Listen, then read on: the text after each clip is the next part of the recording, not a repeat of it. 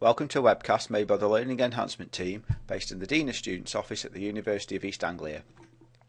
This webcast is part of the Steps into Trigonometry series and concerns solving right-angled triangles. This guide discusses methods and strategies for solving right-angled triangles. This entails finding the lengths of sides and sizes of angles. Introduction. A triangle is described by 6 quantities. Its 3 sides and 3 angles. Many mathematical problems involve triangles, and it is beneficial to know the values of all the sides and angles. However, you will rarely know them all. In mathematics, the process of finding all the sides and angles in a triangle is called solving the triangle. Importantly, in order to solve a triangle, you need to know 3 of the 6 quantities, and at least one of these must be a side.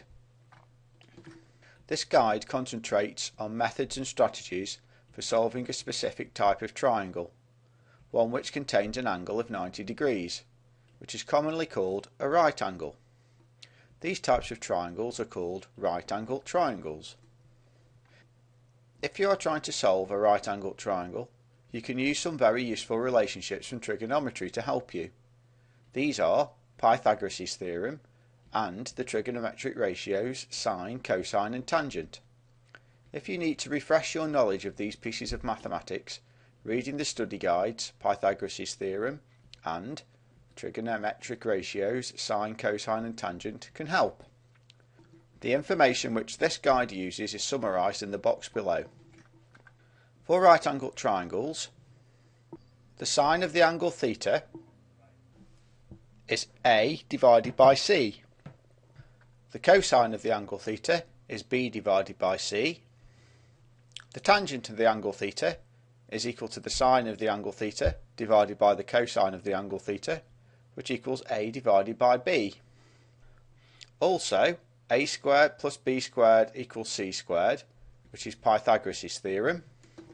And all the angles add to 180 degrees. Methods for solving right-angled triangles. There are some simple techniques that you can employ in order to help you to solve right-angled triangles. 1. Draw a triangle. This seems obvious, but it really helps to visualise the problem and will help you make good decisions as you work through the problem. 2. Label the sides and angles consistently. Decide on the way you label your sides and angles and do this consistently every time you solve a triangle. For example, in the box on page 1, the sides are labelled A, B and C is always the hypotenuse.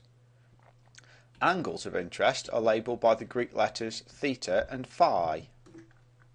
Write the trigonometric ratios and Pythagoras' theorem and be consistent with the triangle you have drawn. By doing this, you can make a good decision about which equations can help you solve the triangle in question. Make sure you can rearrange an equation properly. Most mistakes when solving triangles come from incorrectly rearranging the equation you choose. Reading the study guide Rearranging Equations can help you with this skill. If you follow these simple rules, you should make improvements when you need to solve right-angled triangles. Example: solve the right-angled triangle with sides of length 3 cm, 4 cm and 5 cm. This is the famous 3-4-5 triangle, a Pythagorean triple, and the question is really asking you for the 2 angles. So, you should begin by drawing and labelling a triangle. Here it is. You know that the longest side is 5 cm, and so that is labelled C. The other 2 sides are labelled as A and B. It does not matter which. The 2 unknown angles are labelled theta and phi. Next, you write the equations which will help you solve the problem. Sine theta equals A divided by C. Cos theta equals B divided by C. Tan theta equals A divided by B. A squared plus B squared equals C squared. And theta plus phi equals 90 degrees. You can see from the triangle that you have drawn that you know A, B and C, and you can use this knowledge to help you decide what to do next. In mathematics, you can solve an equation to find an unknown if the equation contains only one unknown. If you substitute a, b and c into the equations, you get sine theta equals 3 divided by 5, cos theta equals 4 divided by 5, tan theta equals 3 divided by 4, 5 squared plus 3 squared equals 4 squared, and theta plus phi equals 90 degrees. The three circled equations all have one unknown, and you can use any of them to calculate the angle theta. Remember that the quantity you are trying to find is the angle theta, and that sine theta, cos theta and tan theta are properties of that angle, not the angle itself. You'll need to use the inverse trigonometric function to find the angle. See study guide, trigonometric ratios, sine, cosine and tangent. So, from sine theta equals 3 divided by 5, it follows that theta equals the inverse sine of 3 divided by 5, which equals 36.87 degrees to 2 decimal places. From cos theta equals 4 divided by 5, it follows that theta equals inverse cosine of 4 divided by 5, which equals 36.87 degrees to 2 decimal places. From tan theta equals 3 divided by 4, it follows that theta equals the inverse tangent of 3 divided by 4, which equals 36.87 degrees to 2 decimal places. You can see that, regardless of the equation you choose, theta equals 36.87 degrees to 2 decimal places. If it is not specified in the question, you should choose an appropriate number of decimal places. 2 is usually fine, but make sure you write this down as to 2 decimal places. You can now use theta plus phi equals 90 degrees to find the remaining angle. As theta equals 36.87 degrees, 36.87 degrees plus phi equals 90 degrees. Phi equals 90 degrees minus 36.87, which equals 53.13 degrees. In a right angled triangle, you can always use theta plus phi equals 90 degrees to find one angle if you know the other. Example. A right angled triangle contains an angle of theta equals 25 degrees and the side opposite this angle is 12 centimeters long. Solve this triangle.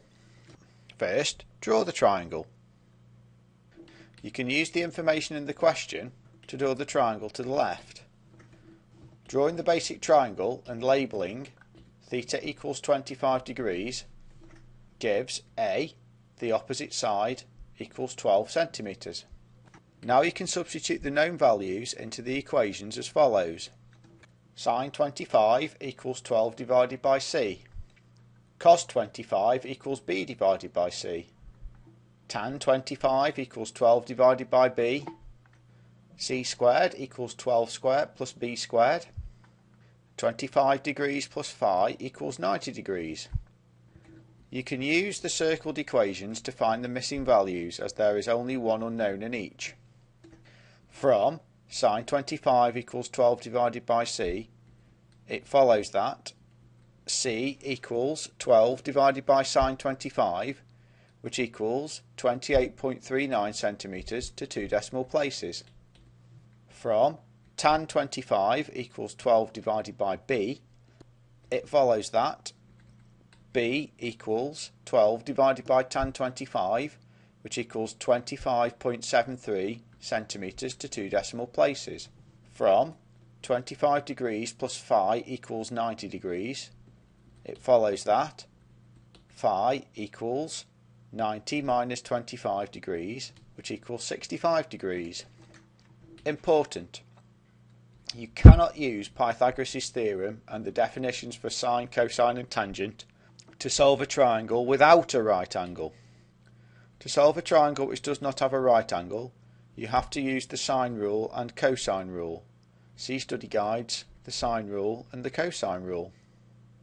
Further guidance and information.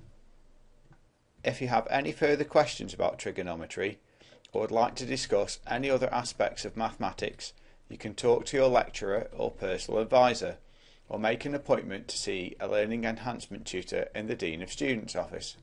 You can telephone 01603 592761, email dos.help@uea.ac.uk, or visit our website at www.uea.ac.uk/dos/let. There are further resources on many other aspects of numeracy, mathematics, statistics and science available from the Dean of Students office and on its website. These include questions to practice, model solutions and webcasts illustrating essential skills. This guidance is one of a series on mathematics produced by the Dean of Students office at the University of East Anglia.